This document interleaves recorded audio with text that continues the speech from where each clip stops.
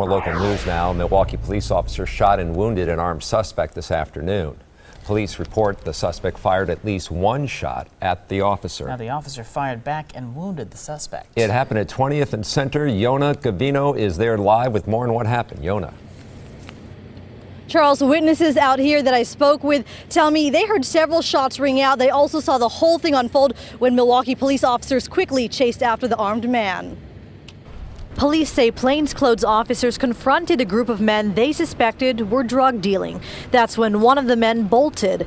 I talked to people who saw what happened but wanted to stay anonymous. I just seen the cars basically running. I just seen a lot of unmarked cars, not the black and whites, just they were regular cars with lights on. So that's what I seen. And when I seen it, I'm like, what's going on? Officers chased the suspect through an alley.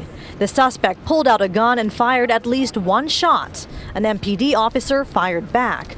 This woman believes she heard up to 5 shots ring out. And when I made it to the store where I normally go to, the man just was like, a young man was down here laid on the ground. They shot him 4 or 5 times. The suspect was hit and was taken to the hospital.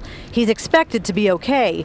Chief Lynn tells us the young man has a criminal past. The suspect is a 23-year-old male with an arrest record that includes more than 1 felony conviction. He also has open warrants for his arrest.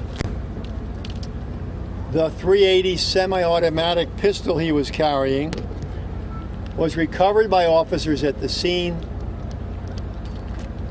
and was not reported stolen. The officer, we're told by Flynn, is 34 years old and has 11 years on the force. Live for now in Milwaukee, Yona Gavino, today's TMJ4. Okay, Yona, thank you very much.